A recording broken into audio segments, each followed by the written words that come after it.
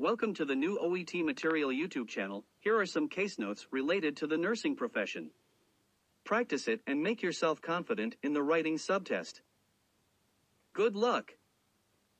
Mr. Gerald Baker is a 79-year-old patient on the ward of a hospital in which you are charge nurse. Patient details. Marital status, widower, 8 years. Admission date, September 3, 2010, City Hospital. Discharge date, September 7, 2010. Diagnosis, left total hip replacement, THR. Ongoing high blood pressure. Social background, lives at Greywalls Nursing Home, GNH, 4 years. No children. Employed as a radio engineer until retirement aged 65. Now aged pensioner. Hobbies, chess, ham radio operator. Sister, Dawn Mason, 66, visits regularly, supportive. Plays chess with Mr. Baker on her visits. No signs of dementia observed. Medical background, 2008, osteoarthritis requiring total hip replacement surgery. 1989, hypertension, ongoing management. 1985, Cole's fracture, ORIF. Medications, aspirin 100 mg main, recommenced postoperatively. Ramipril 5 mg main.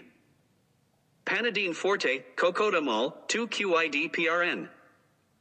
Nursing management and progress. Daily dressing surgery incision site. Range of motion, stretching and strengthening exercises. Occupational therapy.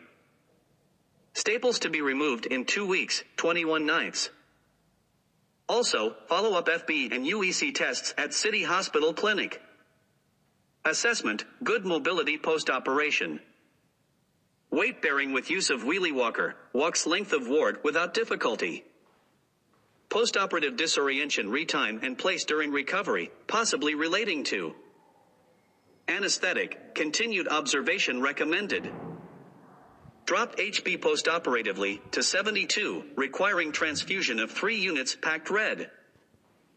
Blood cells, HB stable, 112, on discharge, ongoing monitoring required for anemia. Discharge plan, monitor medications, Panadine Forte. Preserve skin integrity. Continue exercise program. Equipment required, wheelie walker, wedge pillow, toilet razor. Hospital to provide. Walker and pillow.